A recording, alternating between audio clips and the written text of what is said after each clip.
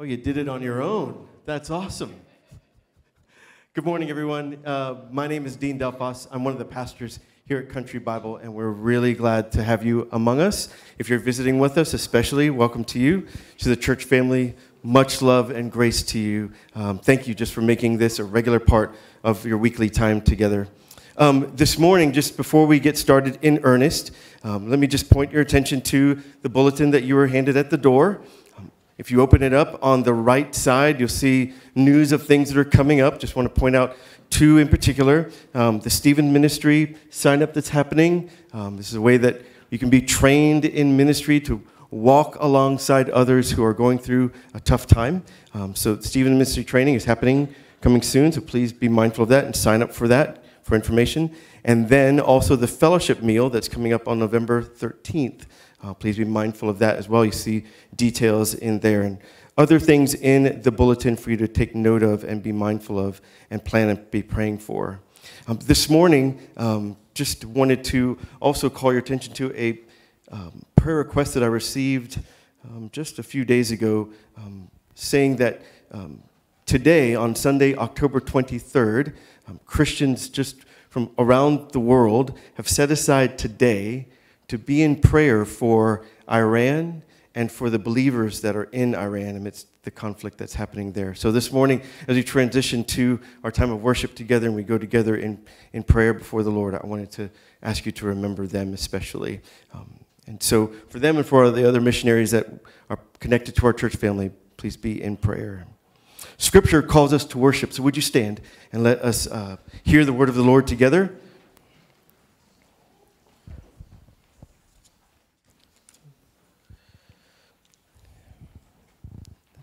Listen to how Psalm 95 calls us together to exalt the Lord.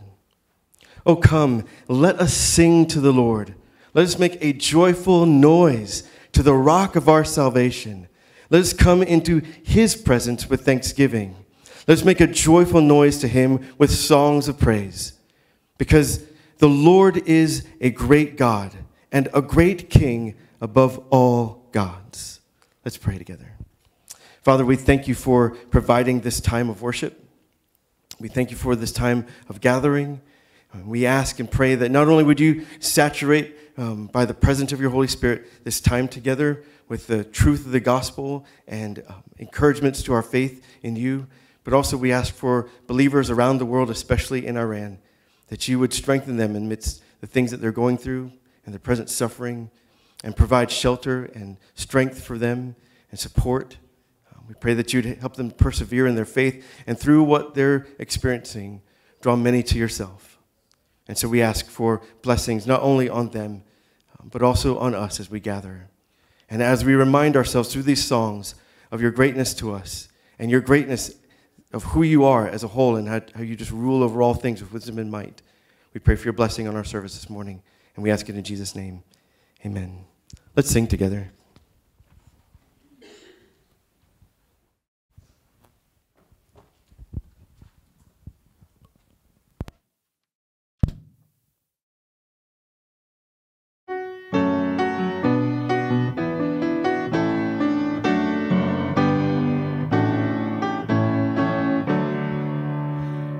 Hail the power of Jesus' name, let angels prostrate fall. Bring forth the royal diadem and crown him Lord of all. Bring forth the royal diadem and crown him Lord of all. He chosen seed of Israel's race, she ransomed from the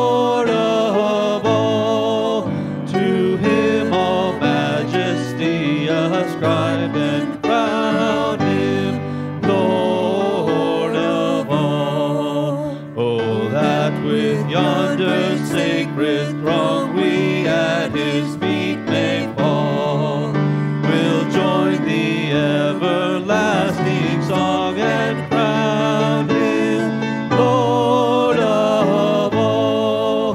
We'll join the everlasting song and crown him Lord of all.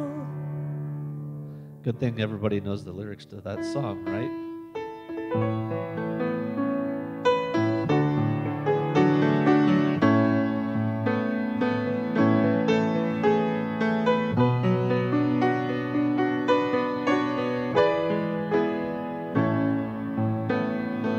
Oh Lord my God, when I in awesome wonder consider all the worlds thy hands have made, I see the stars, I hear the rolling thunder, thy power throughout the universe displayed. Then sings my soul, my Savior God, to thee. How great thou art, how great thou art. Then sings my soul, my Savior God, to thee. How great thou art, how great thou art.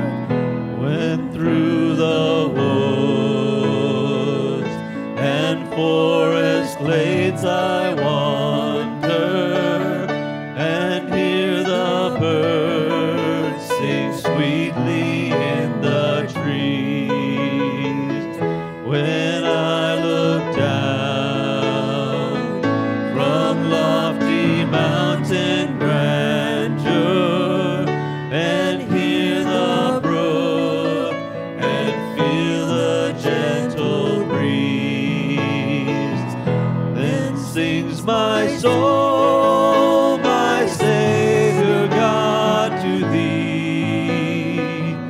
How great thou art, how great thou art. Then sings my soul, my Savior God, to thee. How great thou art, how great thou art. And when I think that God is Son not sparing, sent him to die, I scarce can take it in, that on the cross my burden gladly bearing, he bled and died to take away my sin. Then sings my soul, my Savior God, to thee.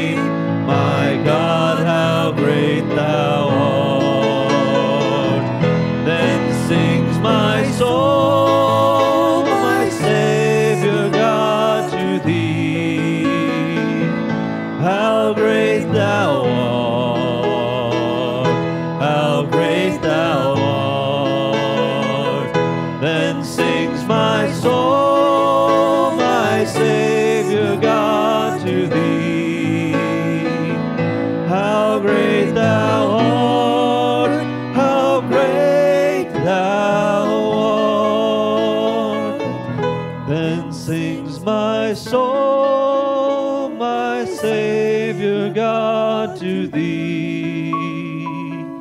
How great thou art, how great thou art. Then sings my soul, my Savior God to thee. How great thou art, how great thou art.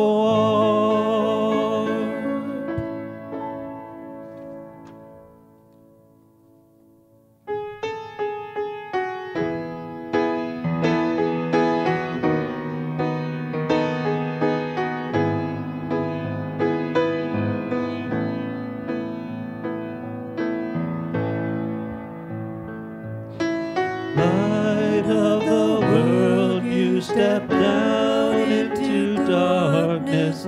Open my eyes, let me see beauty that made this heart adore you.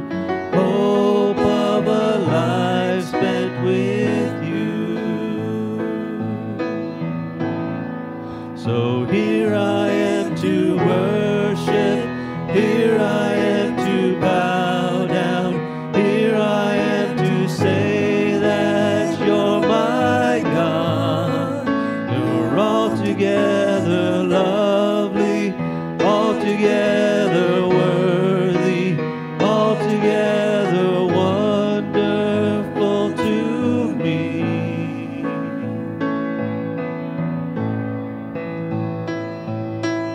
Light of all days, oh so highly exalted, glorious in heaven above.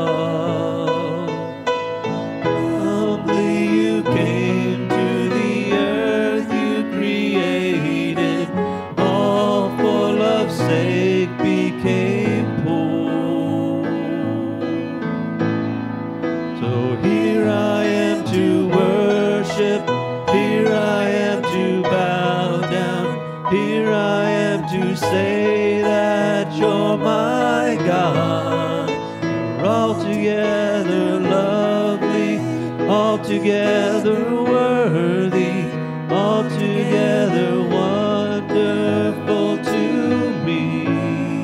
So here I am to worship, here I am to bow down, here I am to say that you're my God. You're altogether lovely, altogether worthy, altogether wonderful to me.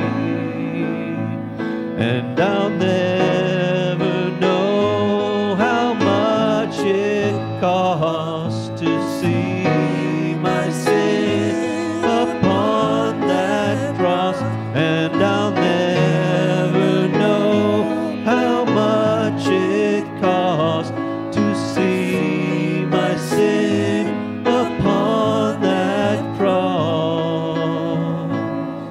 So here I am to worship, here I am to bow down, here I am to say that you're my God. You're altogether lovely, altogether worthy, altogether wonderful to me. So here I am to worship, here I am to bow down, here I am to say that you're my God. You're altogether lovely, altogether worthy, altogether wonderful to me.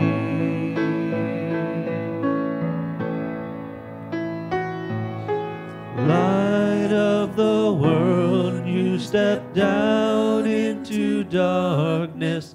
Open my eyes, let me see.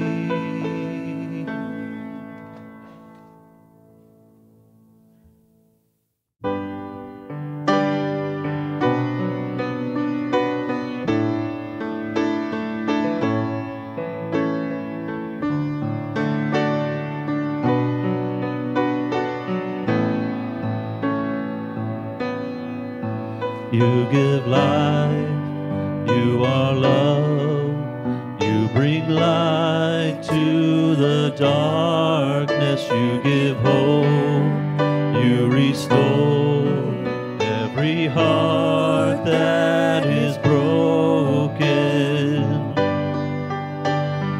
Great are you, Lord. It's your breath in our lungs, so we pour out our praise, we pour out our praise. It's your breath in our lungs, so we pour out our praise to you only.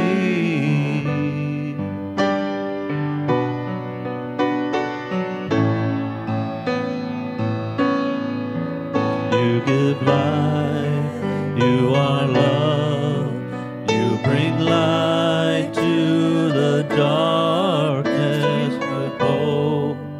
You restore every heart that is broken. And great are you, Lord. It's your breath in our lungs, so we pour out our praise, pour out our praise. It's your breath in our lungs, so we pour out our praise to you only. It's your breath in our lungs, so we pour out our praise, pour out our praise. It's your breath in our lungs, so we pour out our praise to you only.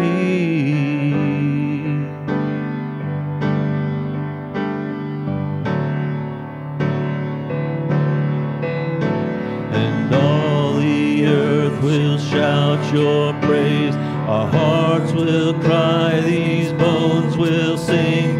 Great are you, Lord. And all the earth will shout your praise. Our hearts will cry, these bones will sing. Great are you, Lord. And all the earth will shout your praise. Our hearts will cry, these bones will sing. Great, great are you, Lord.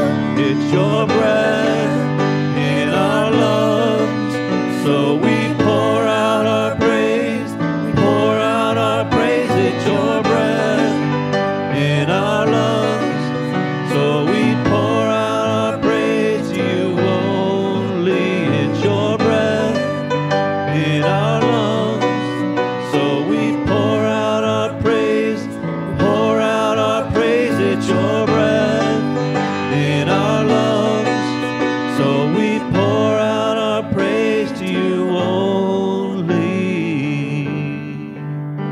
And great are you, Lord. Heavenly Father, thank you for this beautiful morning that we can gather under your banner, brothers and sisters, to worship and praise your name, to study your word. Ask that you would guide George this morning and open our hearts that we would be able to absorb his message and your word. We thank you for your son Jesus and his sacrifice. Ask that you would go with each of us through the upcoming week, that we would be a witness to your mercy, grace, love to others. In your son Jesus' name, amen.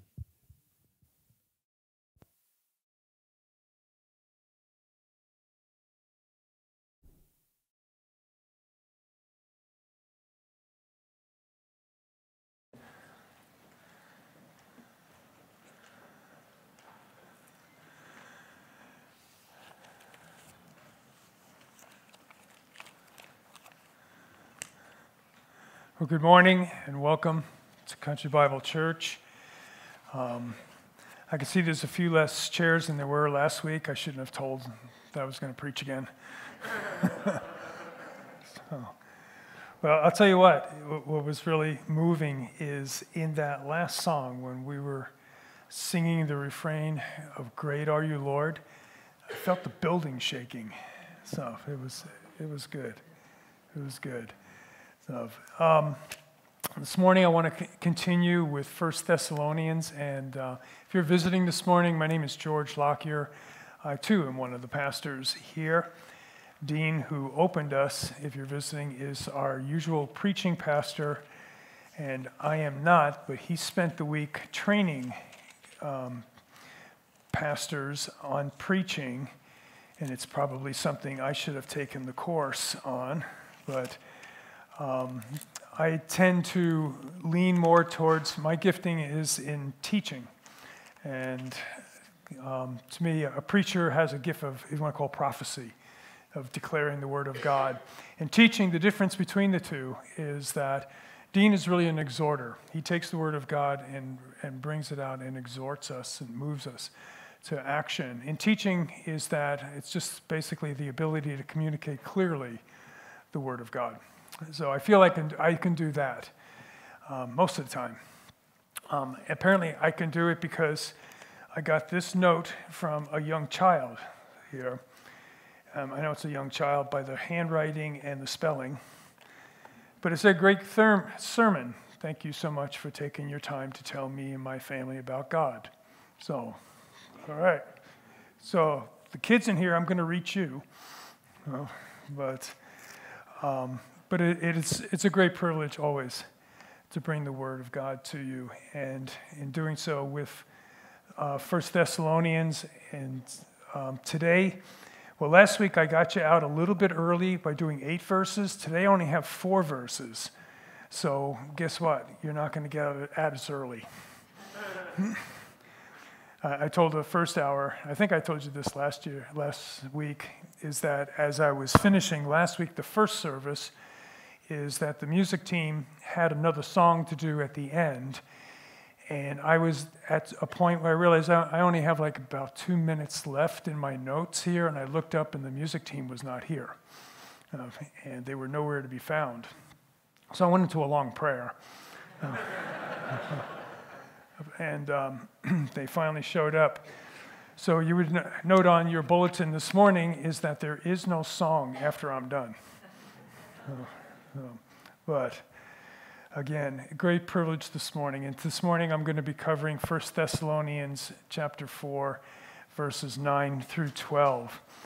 And from my study of this, it's really been a fascinating study, and particularly looking at the whole writing of the book of Thessalonians and Paul's, and Paul penning this and kind of trying to think into Paul's mind of what was going on with him. It's the church that he established, and now he's away from it, and he sends Timothy, and Timothy comes back with a report to him. And the book is kind of it's an interesting picture of what's going on there, because there's a lot that he commends the church for, and we'll see even today that he commends them for some things, but at the same time he is correcting lots of things along the way. And he reminded me of what I tried to be as a coach, is that in the performances of my teams and my athletes, is you're always looking for good things in the midst of it, and then addressing the things that need to be corrected along the way. And as a coach, is nobody ever does it perfect. You can always exhort them to go further. And so what I try to do in my coaching is always start off with the positives. And sometimes the positives are hard to find, but you always start out with some positives for the athlete. And then after that, you start correcting things. And usually what you do is you kind of do it in order of things. So what is the most obvious thing that we have to address? And Paul did that in 1 Thessalonians chapter 4, is that he starts off last week saying is that, okay, you are lacking in some things. And so here, Where we're going to start with where you're lacking is that he's going to say you were doing this and you need to be encouraged with that. But here's the first thing we need to address. And so where you're lacking is that here's the will of God, is that it's your sanctification. And if you were here last week, when we talk about sanctification, we're talking about the will of God to a believer. To an unbeliever, God's will for them is justification first. But here's believers in the city of Thessalonica, and he wants to encourage them, and the very first thing to address is sexual immorality. Excuse me. Ooh. Don't do that in the microphone. But with that is then afterwards he wants to bring up some other things in regards to them. And they are important. Everything is important. But here he's basically going to break it down for them. And again, it seems to be that generally the church was doing well. It's just that it'd be like any church, is that there are some people who are struggling here, there are some people here and there. And so he seems to be addressing these kinds of things to say, let's get better. Let's get better. Let's do things more and more better and abound more in that. So hopefully you'll see that today in this message that Paul brings to us.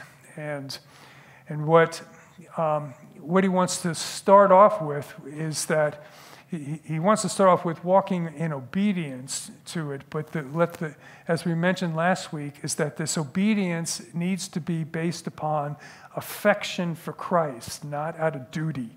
If I do things out of duty, then I'm just working hard at it. But what he wants us to do is to be doing things and listening to the Word of God, and we're going to see some commands from God today. Listening to these commands, and out of affection is that I want to do this, my affection for Jesus Christ. So let's pray, and then we'll get into these verses. Lord, thank you for your word, and thank you that we can take a look at these verses today. And not only were they things to be addressed 2,000 years ago, but it directly impacts us this very day. So as we do so, let our minds dwell upon the Spirit and what the Spirit wants to bring out in our own lives and understanding of these verses. And I pray for my communication of this, that it would be clear, be concise, and that people would be able to see your intention in these words. And I pray this in Jesus' name. Amen. Well, I titled the message this morning, They'll Know We Are Christians by Our, and right away, most of you will come up with love, right? Well, he has more. He says, no, there's more to our, if you want to say, how does the world know who we are? Is that it isn't just going to be by our love. He starts with that, and that's the foundation of it. But there's far more. There's far more that comes with it. So let me start by reading the verses we'll cover today.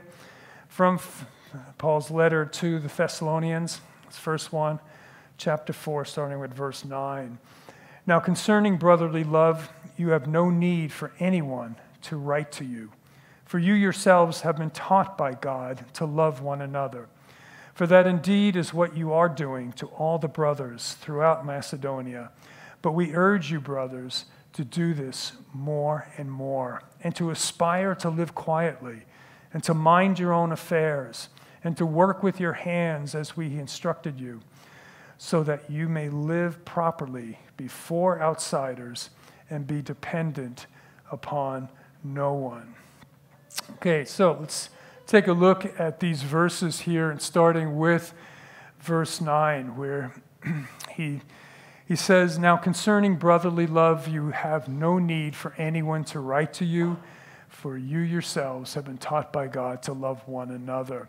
And he starts out with this now concerning, and it's basically the word about.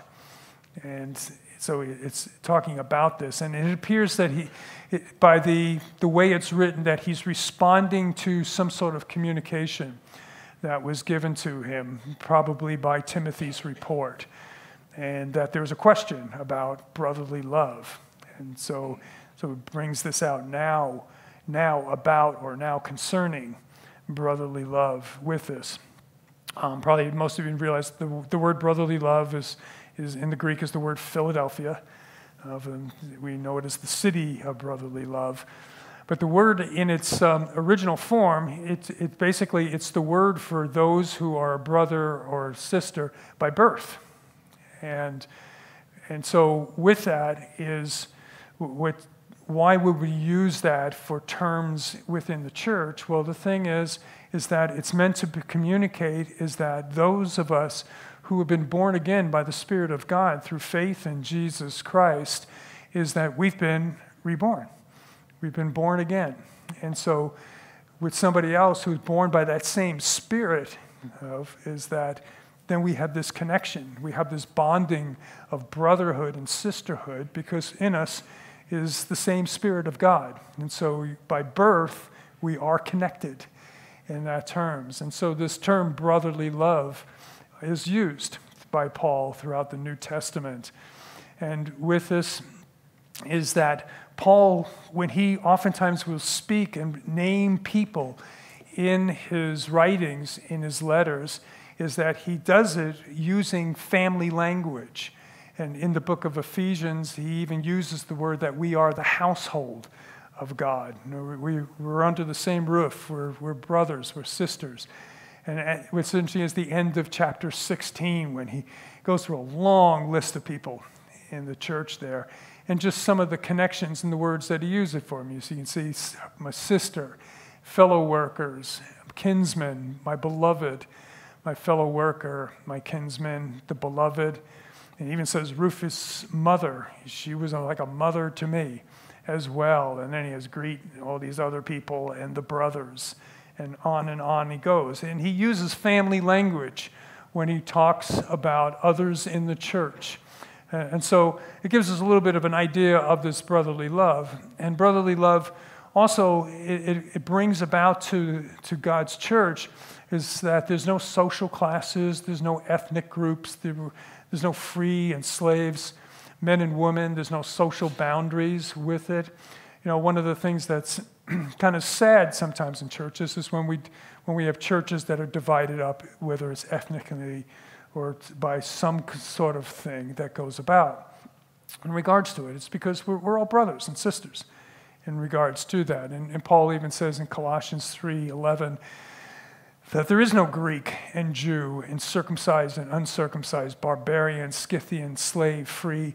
Christ is all and in all. So our relationships are bound and found in our common faith in Jesus Christ. And so Paul goes on to say with this is that, that you have no need for anyone to write to you, for you yourselves have been taught by God to love one another. And this is fascinating to study this word, taught by God, is that in the Greek it's this word theodidiketo, and which just means God, and didike is the word for teaching or for instruction with this. And for instance, if you wanted to look up a really interesting document from church history, it's called the Didache, and it is known as the first document that was outside the scriptures, the actual writings of the apostles. And they're not sure, but they're pretty sure that it was written within 100 years of the apostles, and probably put together by those who were direct disciples of the apostles, and even some think that maybe John had something to do with part of the writing of it. And the Didache is kind of like our constitution for this church. If you want to know what is it like to be a church member, how do you do baptism, how do you do the Lord's Supper, and other things with it. The Didache was kind of an explanation by these early men for the church, is that this is the way you do things in regards to it. And it's a fascinating document to study. But anyway, here, this word God taught, you don't find it anywhere else. In other words, Paul made it up. This is Paul's word, God taught. But what's interesting in taking a look at this, when he makes that statement that about brotherly love, you've been taught by God, is that through the scriptures here, and I'll give these to you here a little bit, is to realize that it mentions the Father, the Son, and the Spirit as teachers of this, about brotherly love. And one thing is, and how do we know that it's God, what God taught is, in Isaiah 54:13, here we see that Isaiah wrote, "All your children shall be taught by the Lord, and great shall be the peace of your children." So that was a prophetic statement. And then you go to John 6:45, and Jesus brings about this in regards to that prophetic statement from Isaiah. It's written by the prophets, and they will be all taught by God. And everyone who has heard and learned from the Father comes to me. And so it's saying is that there's something that comes from the Father that moves us to Jesus. And they received, and so what it is that those who are born again in Christ, is that there is an instruction that goes on with us. And it comes about by the indwelling of the Holy Spirit, where the fruit of the Spirit is, first of all, it says the fruit of the Spirit, in other words, the evidence of the Spirit in you is love. It's the very first one that's mentioned, and it's an evidence of grace. It's an evidence of the work of grace in my life, not of my works, but God working through me. The evidence of it is love. And then Jesus. So we got the Father, we got the Spirit, and now what does Jesus say? What he tells us in John 13:34-35, that there's a new commandment I give to you, that you love one another. Just as I have loved you, you also are to love one another. And by this, all people will know you are my disciples.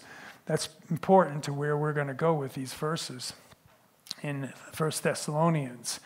If you have love for one another. And then he states in John 15:12-17, this is my commandment, that you love one another as I have loved you. These things I command you so that you will love one another. The beauty of it is God as a teacher is that God speaks that, okay, you will be taught by me, and the Spirit comes about to inspire in me love. But what does it look like? I look to the Jesus. Jesus then becomes the flesh living out of what this brotherly love is all about. And it becomes the hallmark of his teaching. And it's the paradigm of what the cross was all about, is that by love, Jesus went to the cross and to serve us and to die for us. And so that, along with the evidences of the work of the Holy Spirit, give me an idea of just what does he mean by brotherly love? And one of the things that was really interesting when Dean gave me these verses and to ask to preach upon them is how God was just preparing me for it. It's the reason why I'm fully into the sovereignty of God. So for the things is the first one is that last week teaching about sanctification. Well, about 2 months ago, I read a book on sanctification. And so it was called Yes, It Matters, and it was on sanctification. And then I started reading Dietrich Bonhoeffer's book, Life Together, and that's on brotherly love. So let me read to you a little bit from Dietrich Bonhoeffer's book, Life Together. And if you're not familiar with Dietrich Bonhoeffer, just real quickly, is that he was a pastor in Germany in the 1930s and 1940s. And during the rise of Hitler and the Nazi regime there, and that he was, if you want to say, a firebrand preacher, and was not going to not compromise to what was happening in his country with the Nazi, but at the same time, he didn't want to necessarily be on the radar, and it's a little bit of what we're going to see here Paul talk about in regards to it. So it got to a point that he was so distressed that he did come to the United States and did some preaching in the United States for a while, but was really, his heart was back with the people of Germany. So he returned back to Germany right in the beginning of the war and eventually was arrested by the orders of Hitler and then executed, hung and with it as well. But in the meantime, is that his preaching, and he wrote several books, and one of them, and I would really recommend this for if you're in a community group and you're wondering what are some things we can do. Of course, studying the Bible, but just taking a look, how can we grow in our understanding of community together? It's only like 80 pages. Get this book, Life Together by Dietrich Bonhoeffer, and it'll give you a real clear understanding of what it is to love one another and how to live in community with one another. And I thank my brother, Fred Mills, for putting me on to reading the book on that. But this comes from the book itself, where what he does, he distinguishes it as spiritual love versus human love. So the love that comes from the Holy Spirit, and then there's the love that we have as humans. And what he starts off right here is to realize that it's one of the things, we all know this. If you watch some of the people who are not believers and some of the demonstrations of what we would call love, or at least charity and other things, they really outdo us. And he addresses that here with it, and where he says human love is capable of remarkable sacrifice that often surpasses genuine Christian love and fervent devotion and visible results, and even speaks the Christian language with overwhelming and stirring eloquence. But it's what Paul is speaking of in 1 Corinthians 13:3, where he says, if I give away all I have, and if I deliver up my body to be burned, but have not love, I gain nothing. So human love is directed to the other person, but it's to his own sake. Spiritual love for Christ's sake. Therefore, human love seeks contact with the other person, and it loves him not as a free person, but one whom it binds to itself. It wants to gain something, to be captured by any means. It will use force, desires to be irresistible and to rule them. It cannot love an enemy where it can no longer expect its desire to be fulfilled. There it stops short, namely in the face of an enemy. There it turns into hatred, contempt, and slander. Jesus Christ stands between the lover and the others he loves. What love is, only Christ tells in his word. Spiritual love does not desire, but rather serves. It loves an enemy as a brother. It originates neither in the brother nor in the enemy, but in Christ and his word. Human love cannot understand it, for it's from above. It's completely strange, it is new and incomprehensible. Behold, how good and how pleasant it is for brothers to dwell in unity. This is the Scripture's praise of life together. Jesus Christ is our unity, and he is our peace. And through him alone do we have access to one another, joy in one another, and fellowship with one another. So Paul goes on, and in this verse here, in the next verse, verse 10, and says, for indeed, this brotherly love is what you're doing to all the brothers throughout Macedonia. So again, here's the coach in Paul saying, hey, you're doing all right. You're doing okay. You're even in such a way that he's saying that there's apparently some evidences of this and of genuine love that is going even outside the congregation into the region. And they're seeing this. It's noticeable throughout the whole region. And their concern for others is impressive, and it's noticed. And the region would be, Macedonia is about 110 miles. So it's kind of like where we are to Grand Island. And imagine is that we were a church, we are a church, but imagine just what we're doing as a church and stuff like that was just known all the way through all the churches, all the way to Grand Island. Stuff. And that's what he's saying about this church in the city of Thessalonica, is that throughout the whole region, they know what's going on. They're seeing this. But what does Paul do? He says, do it more and more. So it's that good job, but keep excelling. Keep excelling. The word literally means to abound more and more. Don't quit. And part of the reason for this is that what would be the sign that you've arrived? And he's basically saying, I don't know what that is. I don't know when you've arrived in loving enough. So just keep abounding and keep doing it and do that. And so it's to motivate this honorable life and to add, but now what he wants to do is saying, okay, going back to chapter 3 when he says, I am going to supply what is lacking here.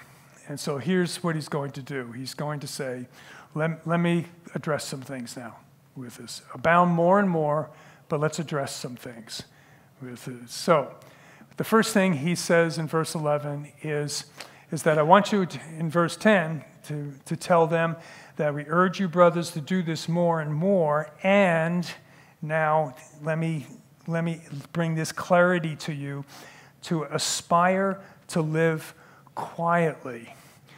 This is kind of like a contradiction in the Greek with that. It could be translated almost to say like, make it your ambition to have no ambition.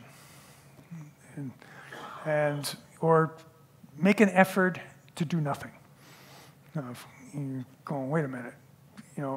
Aspire, in other words, okay, I got to move to live quietly. I got to back up. So it seems odd what he's getting at here. But these kinds of things are things that you have to take a look at. A bigger picture is just what has Paul said elsewhere. And so we get a bigger picture of what this is about. And is that what it would imply here is this, is that you're not to be living this life of tension, of worry, doubt, anxiety, and all these things that kind of take away a quiet life. But is what a quiet life, the picture of it is just restful joy. I'm okay. I'm okay. And with it, it's an essential ingredient.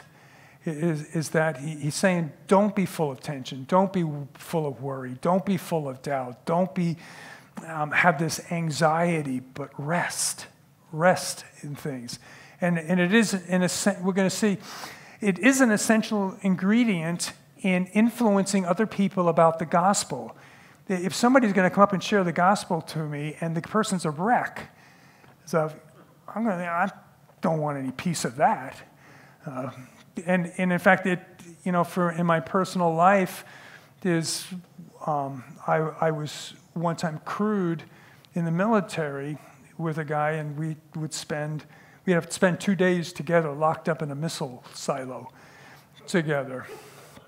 And this guy was professing to be a Christian, and he'd bring his Bible and all these other kinds of things. And I was not a believer, and I had some interest with it, but his life was in wreck. And I'm thinking, I don't want any piece of this. If this is what it leads to in your life, it's just not attractive to me at all. And so 1 Timothy chapter 2, watch what Paul says here about a quiet life. He says, first of all, then, I urge that supplications, prayers, intercessions, and thanksgivings be made for all people, for kings and all who are in high places, that we may lead a peaceful and quiet life, godly and dignified in every way. And this is good, and it's pleasing in the sight of God our Savior, who desires all people to be saved and to come to the knowledge of the truth. So see that he's connecting here about the people to be saved and come to the knowledge of the truth. He's connecting it to the way you live your life. And so what Paul's saying to them is aspire to this. Get a quiet life. Is cool down and get these tensions and worry, things like that. Is take care of those kinds of things, which he does give instruction along the way in this letter and other letters in regards to this. But right now he's just speaking to this church here and just saying, abound more and more in love. And some of you, your lives are wrecks. Hey, find restful joy, cool it. And then he goes to the second item to it, and to aspire to live quietly and to mind your own affairs. In other words, what he's saying is mind your own business. And this is kind of odd to hear, okay, by Paul. And it's something for us to see properly in regards to this. Okay, and so, because we don't know what the issues are, why he's saying this in regards to the people at this church, but he's just telling them you need to mind your affairs. And basically what he's saying is don't meddle into other people's affairs and concentrate more on your own life issues. Now, when he's saying this right here is taking a look at, how does Paul spell this out throughout other writings in regards to this. So this doesn't mean that I don't help somebody else with it, but it means you don't stick your nose in their lives where you're basically uninvited. There's a big difference, because I've had this happen to me, where somebody's coming up and they may not want to know something that's going on that I'm involved with, or just to see something in my life, and a brother or sister in Christ comes and asks questions that go into my personal life. Well, there's a big difference between somebody who does that and is able to frame in the midst of it is because I want to help you. I want to pray for you. I want to come alongside you with this, than the person who just wants information. Okay? It's just, hey, I heard this. And all they want to do is build this inventory of information in regards to it. And what does that oftentimes lead to? Is that in Proverbs it talks about how wonderful it is to eat gossip and fill your belly with it.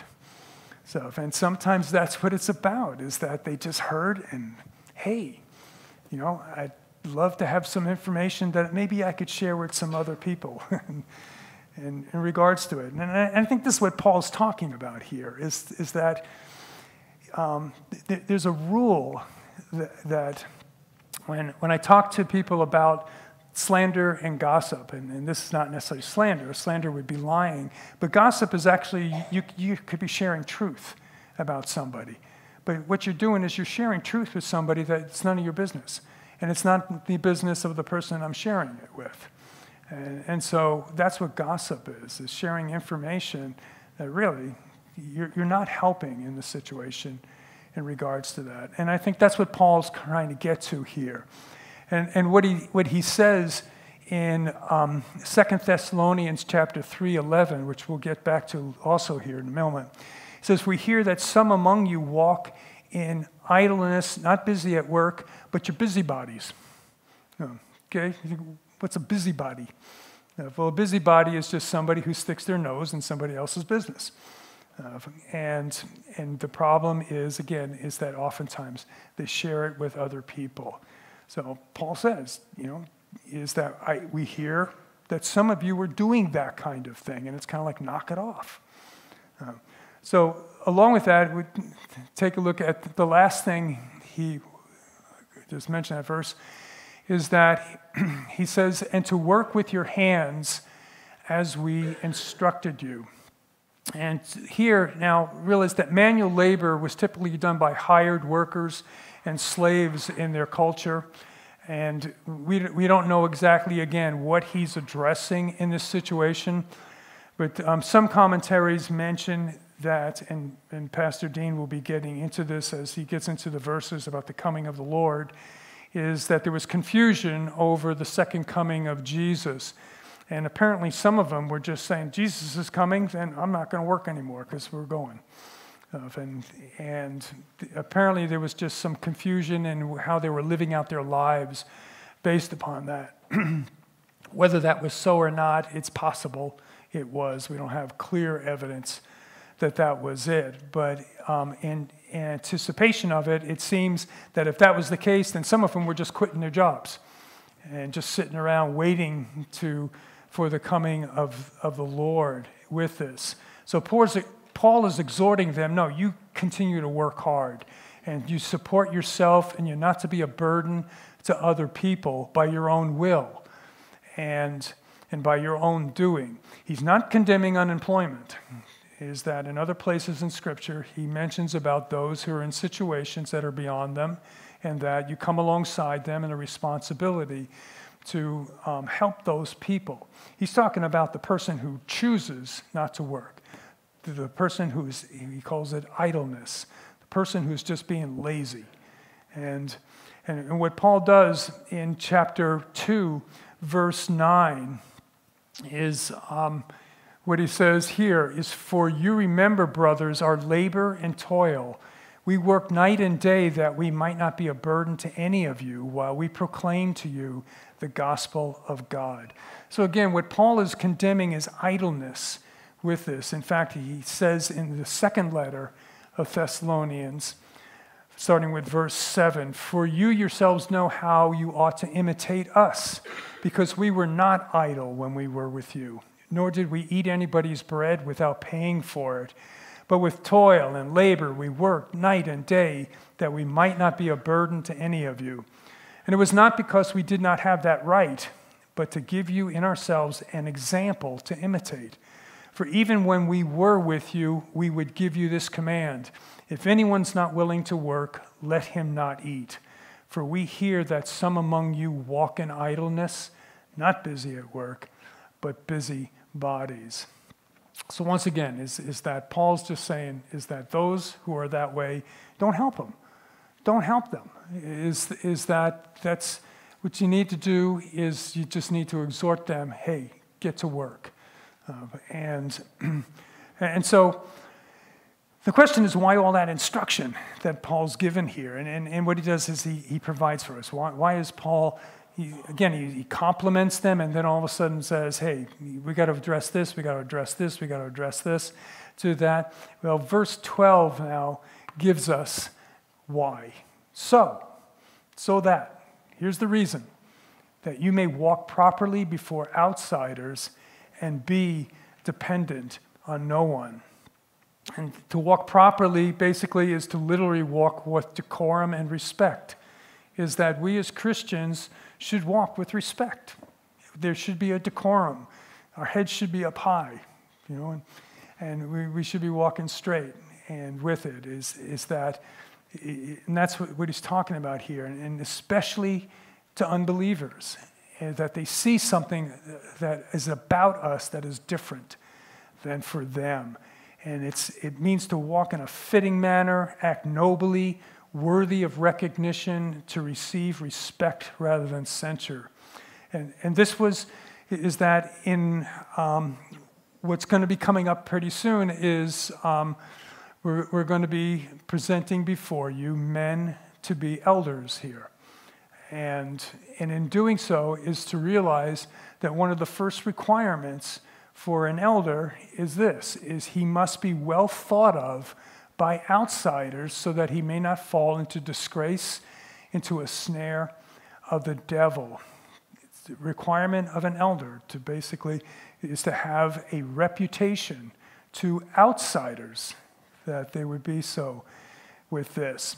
And it's implied in chapter 4, verse 1, is that we read last week, is that finally then, brothers, we ask and urge you in the Lord Jesus that as you receive from us how you ought to live and to please God, just as you're doing, do so more and more. And so the way we present ourselves to the world is that if we're not doing these things that he had just listed for us in terms of not living quietly, of not working with our hands, those kinds of things, is that's not going to impress the world. Who wants to be part of that? And so he says that we're not to be dependent on anyone, not to be dependent on no one. And those who are self-sufficient are considered virtuous by the culture and the ethic of work. But to realize that for us is that we want to be dependent upon no one. is that, in other words, I want to be a worker who, like Paul says, is that even what we were doing, it took us working night and day, but we didn't have to depend upon you. I paid for the stuff that I was eating and things like that. And that's part of the creation mandate for us. To work is part of what God demanded of us from the very beginning, is that in Genesis chapter 1, this is considered the creation mandate, it says, "And God blessed them, and God said to them, be fruitful and multiply, and fill the earth, and subdue it, and have dominion over the fish of the sea, over the birds of the heavens, and over every living thing that moves on the earth." God's intention for us is that he's given us the creation. So he's given us all these things. He's given us the creation, and he says, now you subdue and have dominion over it. In other words, you take my creation now and work it. You work it, and you work it for his glory. You work it for his good. And so that's what we were born and destined to do, is to do that kind of work in regards to it. And then what Paul brings to us now is a two-dimension world, insiders and outsiders. Okay, so insiders obviously being my Christian life stuff, and my Christian life is my life, but there's the outsiders with it. And so this like two-dimension world that we participate in, and what he says, he wants you to walk properly amongst these outsiders and be dependent on no one. And so with that is similar to that we live in this outside world.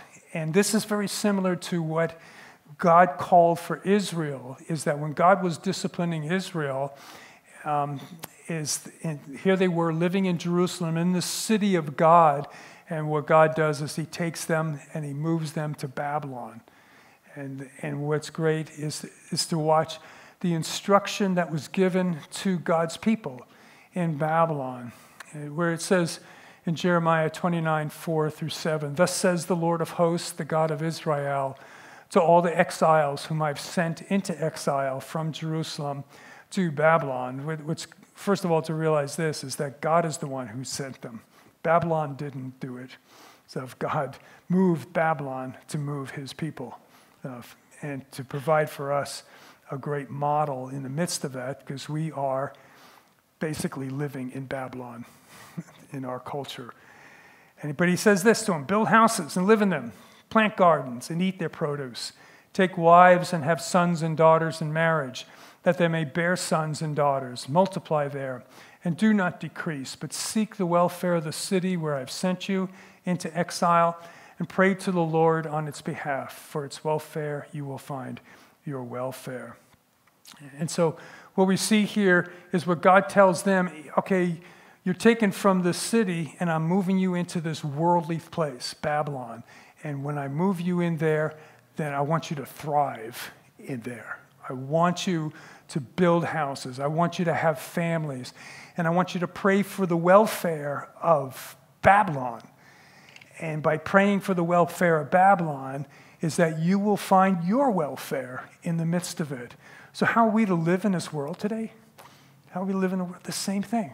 It's the same thing. We are to thrive in this world God's way in regards to it. We're demanded by Paul in other places is to pray. We're to pray for kings. We're to pray for those in power and authority. And we do those kinds of things. We don't walk into sin with them, but we pray. But we live our lives out as those who are of the household of God. So we engage ourselves in the social and economic institutions of our culture here. And we embrace and distinguish ourselves as we are people of faith. We are people who love Jesus Christ and that we worship God through Jesus Christ. John MacArthur, in writing about these particular verses here, he says that the key to evangelism is the integrity of the lives of Christians who manifest to a troubled, agitated, messed up world a behavior that is filled with love and peace and tranquility and privacy and diligent work. And when Christians live that kind of life in the world, people are going to say, you guys are different. There's something different about you guys. And so with that is, what is the world going to know us by? Well, yeah, they'll know we're Christians by our love. They'll also know us how quietly we live our lives, how we mind our own affairs, how we work with our hands, and how we walk before outsiders. So Paul's exhortation 2,000 years ago falls on us today, very relevant and true. Thank you, Lord. Thank you for the beauty of this message, and thank you for what you've brought to us through Jesus Christ, and that we would indeed abound more and more in our love for one another, and that we would live out these exhortations of living out a quiet life, that we would move away from the troubles and anxieties of this world. And where needed to is to have people when it's needed, such as the ministry of Stephen's ministry, to bring us to that point for those who struggle in this area.